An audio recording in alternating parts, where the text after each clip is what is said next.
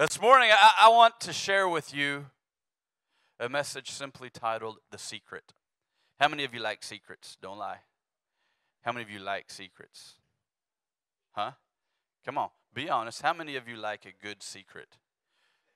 Secrets make us feel powerful, don't they? Huh? Am I right? Secrets make us feel powerful. I know something you don't know. I'm not going to tell you. And then they beg all day long. Tell me, no, just tell me. Just tell me, like, nope, not going to tell you. Secrets make us feel powerful, amen? Well, I got a secret for you today. It's not my secret, it's Paul's secret. And I believe it's probably one of the most powerful secrets we'll ever hear. So I want you to take your Bibles. I want you to turn to the book of Philippians chapter 4. Philippians chapter 4. As you're turning there, I kind of set the scene. Paul is in prison. He's been in prison for preaching the gospel. And while he's in prison, he begins to write these letters to these places that he's ministered to before. And not so much the places, but the people. Paul is writing a message to people that he has either led to the Lord or he has shared the gospel with. And these letters that he writes while he's in prison, we know them as the epistles or the prison letters of Paul to the churches that he has helped establish or been a part of. And the book of Philippians is one of those letters. It's a letter from Paul to the believers in Philippi. And he's writing from a very gloomy place. Anybody ever been in prison? Anybody here ever been in prison? Joel, that's a bad time to reach up and grab the camera. Anybody ever been in prison? It's not a fun place, right? It's not a cool place. I mean, it's not like they're giving you 5-star meals and you got a great place to lay your head. But if you think prisons are bad now, you should have been where Paul was. Okay, the only way I can even come close to comprehending what this place was like. Anybody ever been to Zanzibar and gone on the old slave tour? And ever been down into the place where they kept the slaves? Anybody know what I'm talking about? If you take the tour over by the old church and you go down into where they held the slaves before they brought them out. I remember the first time I went through there, it was so scary. And that's the only way I can begin to comprehend anything close to where Paul was. But it wasn't a fun place, and it wasn't a great place.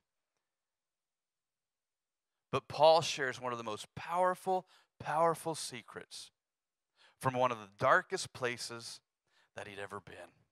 Philippians chapter 4, beginning with verse 10. Paul's writing to the church, and this is what he says. He says, I rejoice greatly in the Lord, that at last you have renewed your concern for me. Indeed, you have been concerned, but you had no opportunity to show it. I am not saying this because I am in need, for I have learned to be content whatever the circumstances.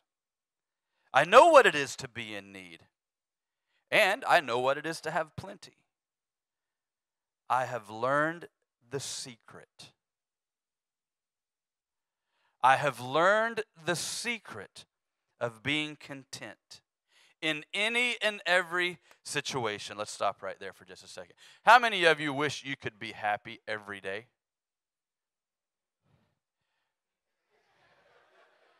How many of you wish you could just simply be content every day, no matter what's going on? How many of you know people like that and they drive you crazy? Huh? But they drive us crazy. Why do they drive us crazy? Because we're jealous. Let's just be honest. They drive us crazy because we're jealous of them. But we're jealous because we haven't quite figured out the secret. But Paul says, I'm going to share with you the secret of how to be content in any and every situation. You guys should be on the edge of your seat for this, really. He says, whether well-fed or hungry, whether living in plenty or in want. Here it is, verse 13. I can do everything through him who gives me strength. Heavenly Father, let us hear the truth of your word today. In Jesus' name, amen. Now, I don't know, but there are scholars and theologians that say that Philippians 4:13 may be the one verse in Scripture that is misused more than any other verse. Because we like to read it and we like to take it and use it for just about anything and everything that we can't accomplish. I've got exams coming up and I haven't studied a bit. I haven't prepared and I'm not ready. So what do we walk in the classroom and we quote Philippians 4:13? I can do all things through Christ who strengthens me.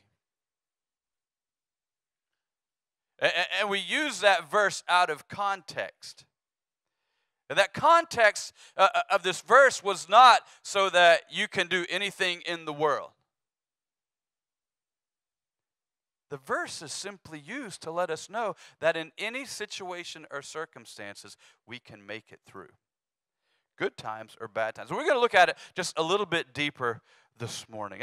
I love verse 10 because I really think verse 10 sets the stage for everything Paul's about to say. And it simply says, I rejoice greatly in what? In the Lord. I don't rejoice in my bank account.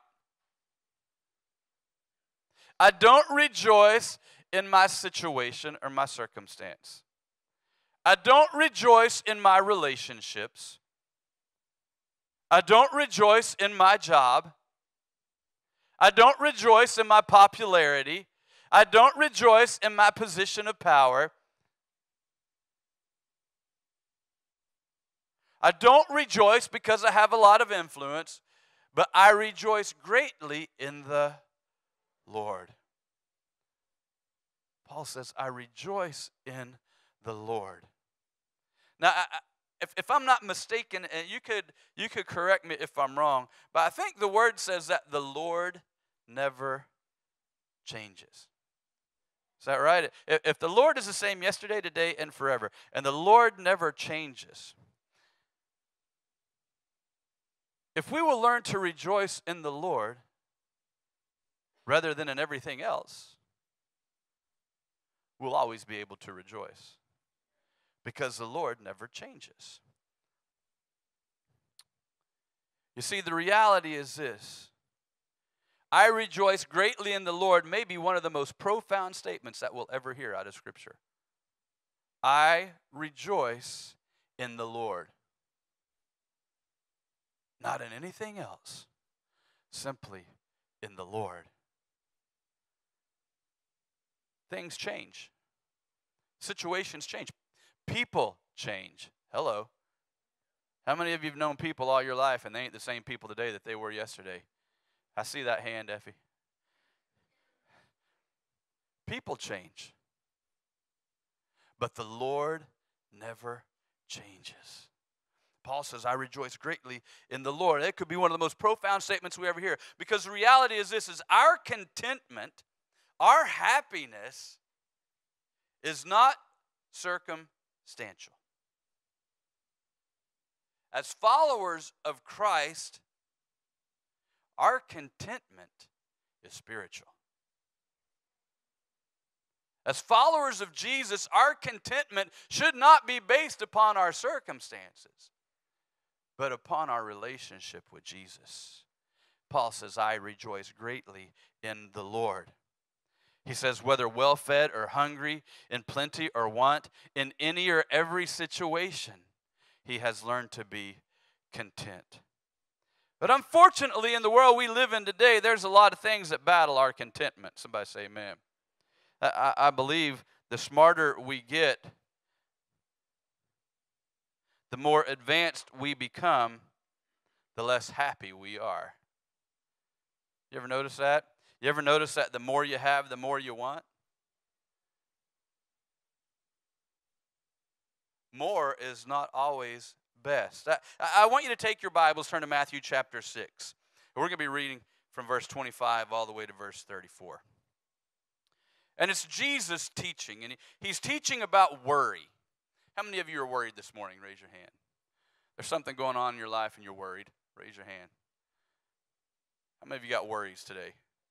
Oh, don't lie. Just be honest. Half of you raise your hand. That means the other half of you are probably lying. Okay? Most of us are worried about something. We got worries. Amen? I want you to hear what Jesus says about worry this morning. And I don't want you just to hear it. I want your heart to absorb it this morning. It says, therefore I tell you, do not worry about your life. Look at your neighbor and say, don't worry. Be happy. I can hear that whistle. Can you hear it? Come on. Let that play in the background. There you go. I know. You know it. Listen. Come on now. It says, do not worry about your life, what you will eat or drink, or about your body, what you will wear. Is not life more important than food, and the body more important than clothes? Look at the birds of the air. They do not sow or reap or store away in barns, and yet your heavenly Father feeds them. Are you not much more valuable than they? Who of you, by worrying, can add a single hour to his life? Verse 28. And why do you worry about clothes? See how the lilies of the field grow? They do not labor or spin, yet I tell you that not even Solomon in all of his splendor was dressed like one of these. If that is how God clothes the grass of the field, which is here today and tomorrow is thrown into the fire, will he not much more clothe you? Oh, you of little faith. There's that statement again. I think God's trying to talk to us at the ocean. You remember last week? Where is your faith? Anybody remember that from last week? Oh, you of little faith. So do not worry, saying, what shall we eat, or what shall we drink, or what shall we wear? For the pagans run after all these things, and your heavenly Father knows. Your heavenly Father knows. Let me say that again. Your heavenly Father knows that you need them. Verse 33. But seek first his kingdom and his righteousness.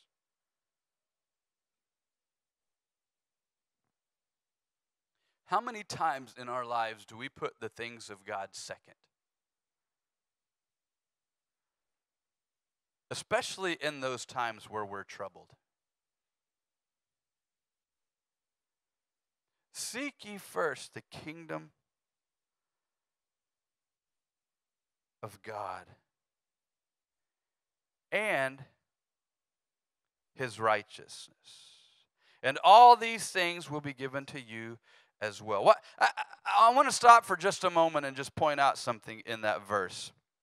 Seek ye first his kingdom and his righteousness. So many times we don't have an issue seeking the kingdom of God. But when it comes to his righteousness, that becomes a challenge. Because so many of us, when it comes time to be in need and we begin to, out of desperation, cry out to God, we have no problem seeking his kingdom blessings. But yet we refuse to place ourselves inside of his boundaries.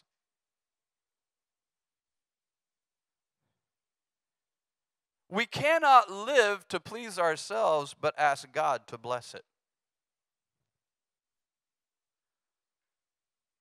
But what he says here, what Jesus is saying is, if you will seek the kingdom of God, if you will set your focus where it needs to be, and if you will get yourself right, righteous means to be in right standing with. Doesn't mean to be perfect. Hello, hear me. To be righteous doesn't mean to be perfect. There is no one perfect except Jesus. But it's to be in right relationship with the one who is perfect. To be righteous isn't to be perfect, but it's to be in right relationship with. Let's don't confuse the two. Okay? Righteousness is not perfection. It's to be in right relationship with Jesus. So he says, if you will set your focus where it needs to be, and if you'll get in right relationship with the Lord, He will begin to bless you. Problem is we want all of the blessings before that happens. We say, well, God, if you'll bless me, then I'll become righteous.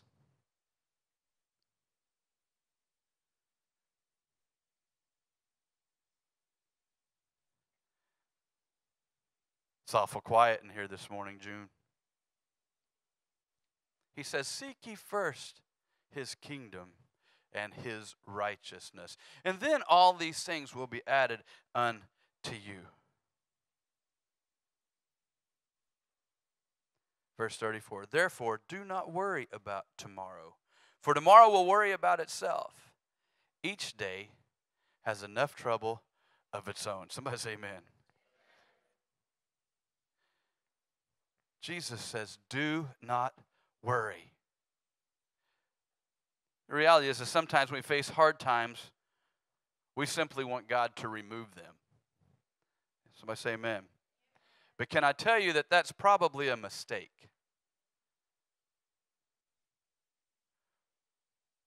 What we really need to ask for is this. Don't ask for God to remove it, but ask God for the strength to get through it.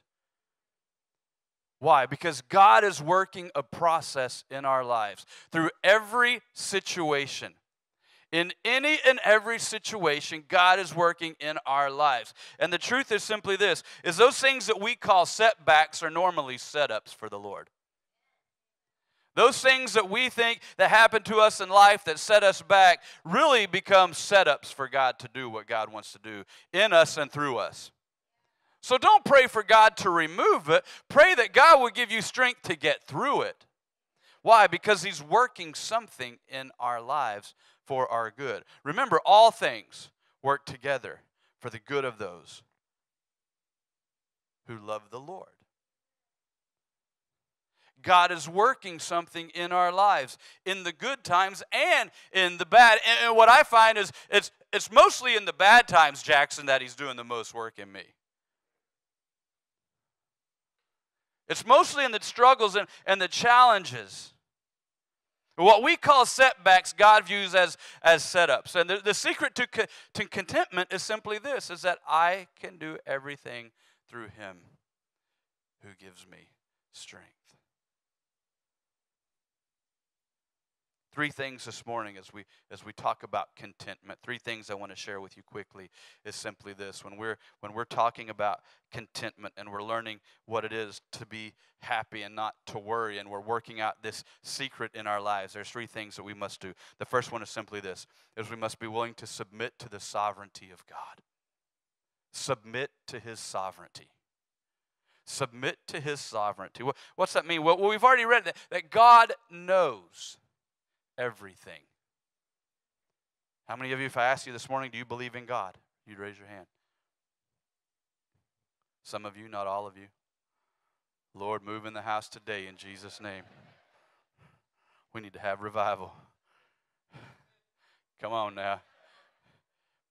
We say we believe in God, but do we truly believe in God? That God is sovereign. That word sovereign, it means a lot of things. For me, it means that God is completely in charge. But if God is completely in charge, then that means what? God is completely in control. The question is not whether or not God is in control. The question is whether or not we can submit to what He's doing. The question is not whether or not God is in control. The question is whether or not can we truly submit to whatever He's trying to do. Submit to His sovereignty. God knows everything. God knows everyone. Let's get personal. God knows everything about you. God knows where you've been. He knows where you are. And He knows where you're headed. He knows you.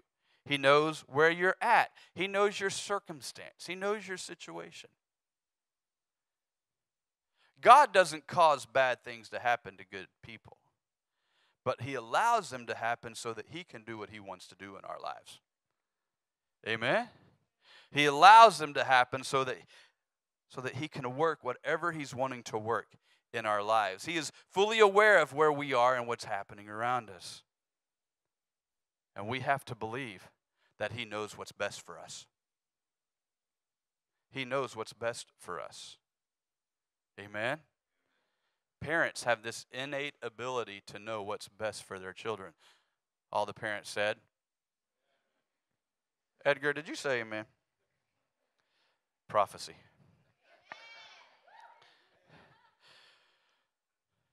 Parents have this crazy ability to know what's best for their children. And if we as parents believe that, then you know that we ultimately must submit to the greatest parent.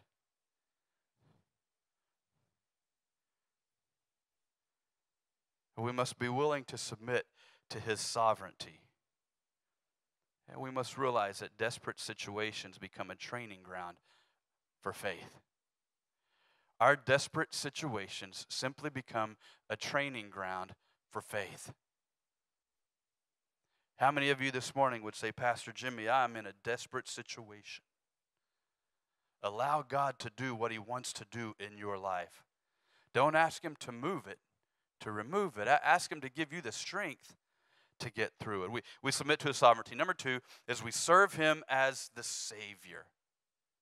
I have news for you. Everybody listen to this. If you don't write down anything else, write this down today. Jesus did not rescue you so that he could ruin you.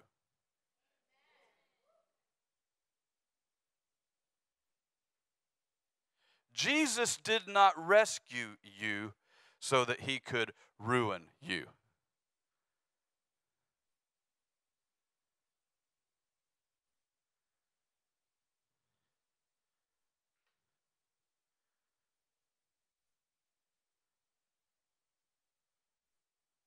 Jesus wants you to win. And sometimes our situations cause us to turn away from Jesus and to ourselves. Because if we don't feel like Jesus is moving the way we think he should, or we don't feel like Jesus is doing what we think he ought to do, then what do? We begin to take control. Anybody know what I'm talking about? Enter Abraham and Sarah. Well, I know you promised us a child, but there ain't no child. God, there's no child. Abraham, go sleep with your servant girl. And that has caused the world trouble ever since. We are still dealing with the fallout from that situation.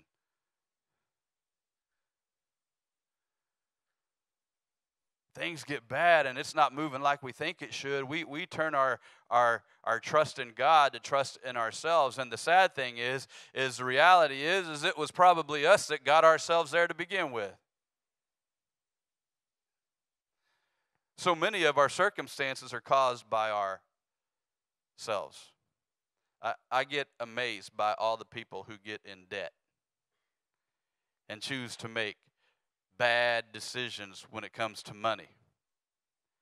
And they get this on credit, and they buy that on credit, and they charge this and they charge that, and 10 years later they're looking around and they're so far in debt they can't get out. And what do? Oh, God, rescue me from this problem. And God doesn't begin to give money. What do? They try to take matters into their own hands, and then it gets worse, and it gets worse, and it gets worse. We have this tendency when things get bad to begin to take control of it ourselves rather than to release it to the Lord and to begin to trust in him. That doesn't mean that there aren't smart decisions that can be made in the middle of tough times. I believe in wisdom in Jesus' name. I believe if you don't have a job and you're broke and there's bills to pay, then you probably ought to use some wisdom and get a job. Don't sit and pray, God, bless me. God, just bring me money. Give me a place to live. God, give me manna every morning. Bring the ravens, Lord. You did it for Elijah. Do it for me, oh God. No. I'll tell you this, though. Get up and get a job. Use wisdom. Use wisdom. Do your part while God does his part. But trust in him for the outcome. Somebody say amen. Amen. Bad times. We become impatient. We want to fix it ourselves. But in the good times, it's kind of the same thing happens. In the good times, we want to pat ourselves on the back and say, great job, me. Great job, me. Well, good things begin to happen. We consume ourselves with whatever the results are, and we look at ourselves, and we begin to live a life in meville. Look what I did. Look at what I did. Look at what I did. And then people begin to praise you, say, oh, man, Neville, you are awesome. You are so amazing. That song, dude, that's the jam. I know you're rich, man. Look at you. I see you brushing it off. See, don't give me that. I see you. But all of a sudden, when things are going good, we turn away from God because then it becomes meville. Look at what I did. Look at what I've accomplished. Because we have this incredible ability to take our focus off of God, whether the circumstances be good or bad, and lean solely on ourselves. But the secret to contentment is releasing ourselves and grabbing on to God in every situation, whether in plenty or in want. We must begin to serve him as the Savior. Jesus saved us. Somebody say amen. Jesus saved us. And we must continue to keep ourselves positioned where we remember Jesus saved us. Jesus saved us from ourselves. Why do we keep running back? But know this, Jesus didn't rescue us to ruin us. Jesus saved us to set us up for victory. Amen? Amen. So we must continue to serve him as our Savior. And when time gets good, we don't stop serving him and start serving ourselves. We continue to serve him as a Savior. And so we submit to his sovereignty, and regardless of the circumstance, good or bad, we continue to serve him as our Savior. And the last thing that we do is we just have to be sure that he is sufficient. I love what Paul says later on that verse. In verse 19 of Philippians 4, he says, and my God will meet all your needs, all of your, do not get your needs confused with your greeds.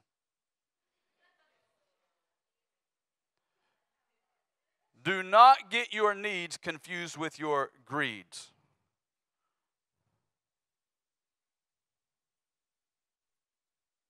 There's a difference.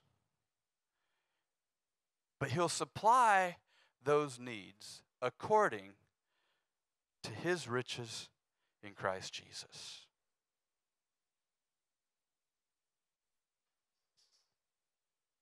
Trust that God is sufficient. He's more than enough. He is more than enough. Pam, I want to tell you today, I know where you're headed in the next month. I know the challenge that awaits you. He's more than enough. He's more than enough. Do not worry. Do not worry. He's got this. He's got this. Do not worry. Ocean family, do not worry about tomorrow. God knows our situation and he knows our circumstance. Do not worry. Trust in the Lord with all your heart. Lean not on your own understanding, but in all your ways acknowledge him, and he will make your path straight. As long as we continue to serve him as our Savior, he's going to take care of us in Jesus' name. He knows where we are as a church. He's not ignorant to our circumstances. He's not ignorant to where we are as a church and what our needs are and what our future is. He knows it better than we do in Jesus' name. Do not worry. That doesn't mean stop working, but don't worry. Keep working, stop worrying. Keep working, stop worrying. Keep working, stop worrying. You understand what I'm saying? Why? Because our contentment is not circumstantial. It's spiritual. The secret today, again, is this, is that we can do all things. We can make it through every situation through Christ who gives us strength. Good times and bad times. But whatever the times may be, God has what we need to get through. The secret, I can do all things. I can do everything through Jesus Christ who gives me strength. Bow your heads with me this morning. Father, we thank you. We thank you for this incredible secret that comes from the Apostle Paul. And Lord, we know that for many of us, every day seems like a bad day. We go through seasons, God, where contentment seems to be just an idea and never a reality. That God, if I could get this, I'll be happier. If I could land this job, I'd be happy. If I could just get that right spouse, I'll be happy. If I could make enough money, I'll be happy. If you take this away, God, or if you make this happen, God, I'll be happy. But the reality is, the truth is this, is that we'll never be happy until we simply learn to rejoice in the Lord. God, will you turn our focus back to you?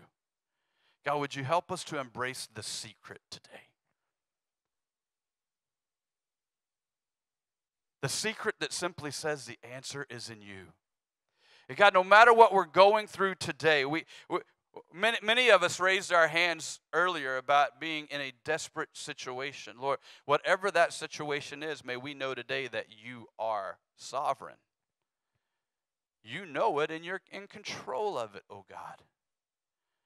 Now, whatever you're doing in our lives, God, let us not ask for you to remove it, but God, give us the strength to get through it today so that your purpose and your plan might be worked out in our lives the way you desire for it to be.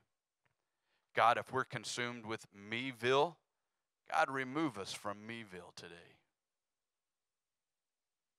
And let us turn our focus to you. Lord, if we need to be right with you today, help us to get right with you this morning. Perhaps the key to our victory lies in the fact that we need to seek your kingdom and your righteousness this morning. In fact, while we're in this time of prayer, with every head bowed and every eye closed, maybe you're here this morning and you're reading this passage of Scripture, and the Lord's telling you, you feel the Holy Spirit speaking to you, that you need to get right with me. The first thing you need to do to overcome in your situation is you need to get right with me. You need to be in right relationship with me. And you're not. You're far from me. You're distant from me. You're not walking in fellowship with me. There is sin in your life, and you need to ask forgiveness, and you need to repent. You need to not just ask for forgiveness, but you also need to turn away from certain things in your life that you're doing. Don't just seek my kingdom, but seek my righteousness. If that's you this morning and you feel the Lord leading you that direction, and you simply need to get right with the Lord, you need to be in right relationship with Jesus this morning, I want you just to raise your hand. I want to pray with you today. I want to pray with you today. You'd say, Jimmy, Pastor Jimmy, I think some of my desperation is coming from the simple fact that I may not be in right relationship with Jesus, and I want to get there. Raise your hand up high. I want to be able to see you. It's okay. Many of us, we have to keep going back to righteousness. Heavenly Father, you see the hands that are up today. And Lord, I pray right now that you would continue to speak to their hearts and their lives. Lord, I pray that you would lead them to a place of right relationship with you as they are acknowledging that they are not. Holy Spirit, would you help them to ask forgiveness for their sins, but strengthen them to walk away from the things of which they need to turn away from. God, bring victory in their lives today, for the mercies of the Lord are made new every morning. Great is thy faithfulness, O God. Today's a new day in Jesus' name. And Lord, as they come back to right relationship with you and begin to repent of those things, God, would you continue to work in their lives through each and every situation, God, so that the secret that Paul speaks of would become a reality. And God, for each of us today, may we remember to submit to your sovereignty. May we make it an intentional choice to serve you as our Savior. And regardless of what we see around us, God, may we be sure that you are sufficient. For truly my God will supply all of my needs according to his riches in Jesus Christ. And it's in the name of Jesus we pray. Amen. Amen. Amen.